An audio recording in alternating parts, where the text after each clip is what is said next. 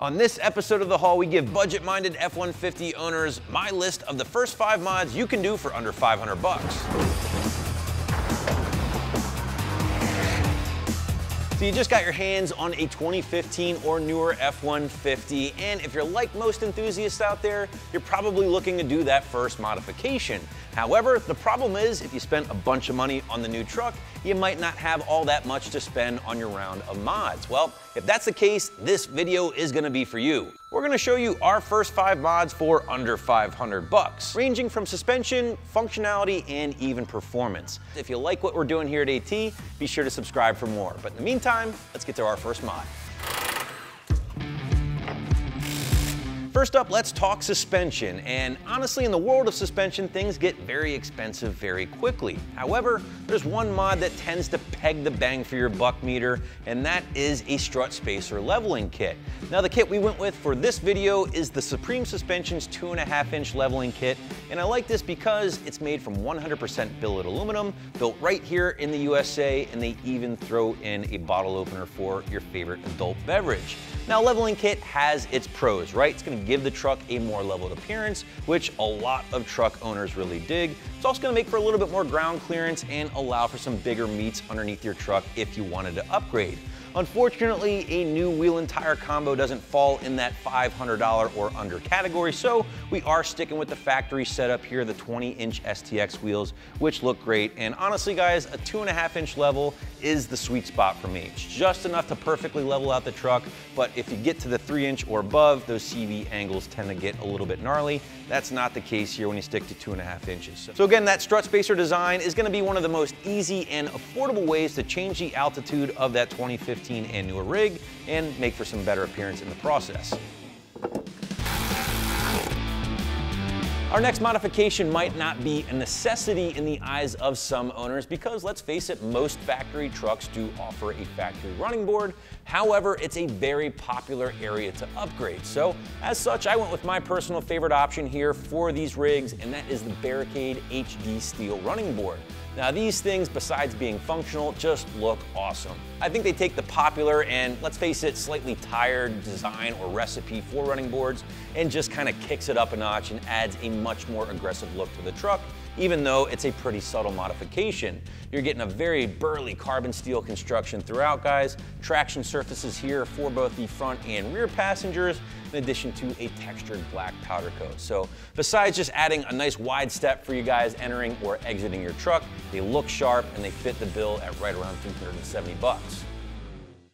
All right, guys, so we've talked suspension, we've talked functionality with those running boards. Let's move into performance. And for that, I selected the Roush cold air intake system for our 5-liter rig. Now, cold air intakes in general are basically modding 101, right? It's a place where a lot of enthusiasts start because they're pretty affordable and, more importantly, they're super easy to install. And on top of that, you're gonna be picking up some power and picking up a little bit more sound under the hood.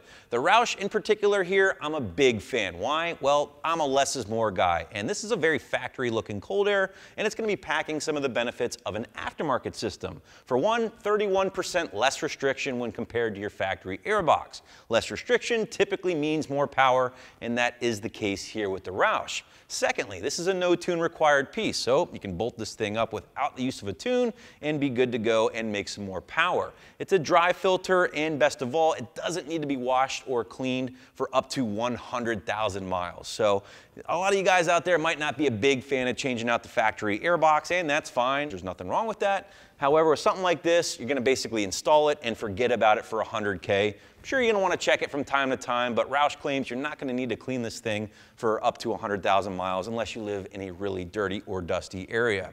And for right around 370 bucks, it falls right in line with our 5 mods for under 500 bucks. We've got 2 more to go. We're moving in the back for this next one, so let's go check it out.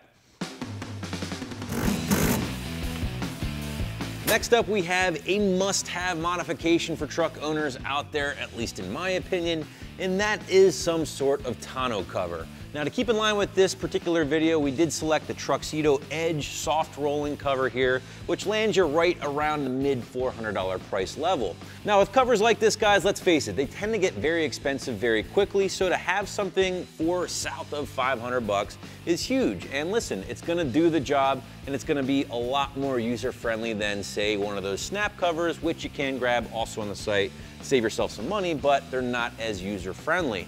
Truxedo does a great job of keeping things budget-friendly, but still kicking in some quality materials. They have this thick leather-like grain material, or vinyl material they call it, UV-resistant. They throw in some horizontal supports here, so it's gonna keep the cover nice and taut, even if you get some snow or water on this thing. And it does have manual adjusters for the tension as well. So guys like us here in the Northeast, you get those hot summers, the cover tends to loosen up a little bit. You can tighten things up a little bit.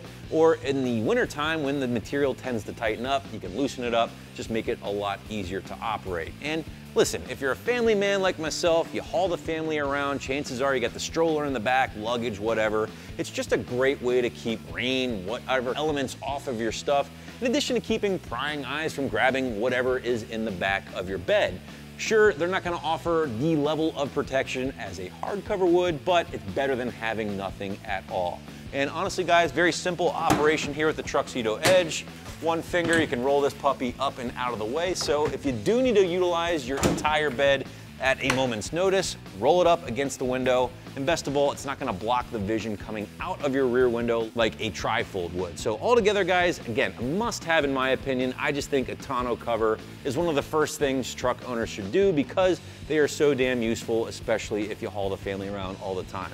But we have one more modification to show you guys. It's underneath the truck, so we're gonna get this thing on the lift and check that thing out.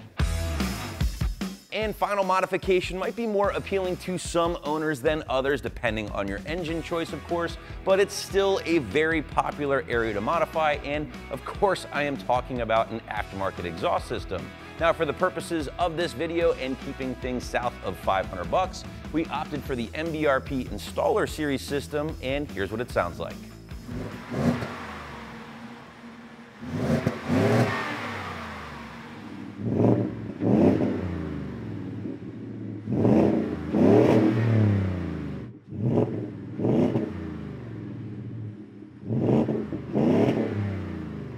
Now, if you have a 5-liter truck like our Leadfoot Gray option here in the shop, this should probably be the very first thing you do because it just sounds so darn good here on this 5-liter power plant.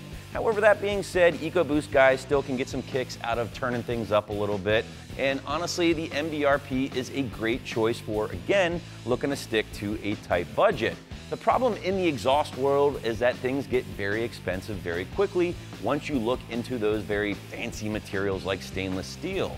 Now, the Installer Series, its goal is to be budget friendly. So you're gonna be getting aluminized steel in place of that stainless. Not a bad material, it just doesn't carry the long-term durability like a full stainless option would. And as such, you're not getting a long-term warranty out of the Installer Series. But with that being said, you are getting 3-inch mandrel bent tubing throughout, the straight-through muffler, aluminized steel tubing, but you are also getting a stainless steel tip. And honestly, that's the important thing, right guys? Because this is the part you're gonna be seeing the most. So if the rest of the system gets a little surface corrosion over the years, no biggie, as long as that tip remains looking good. So if you're looking to upgrade your exhaust system for south of 500 bucks, check out the Installer Series stuff from MBRP. It's a great bang for your buck option here on the site.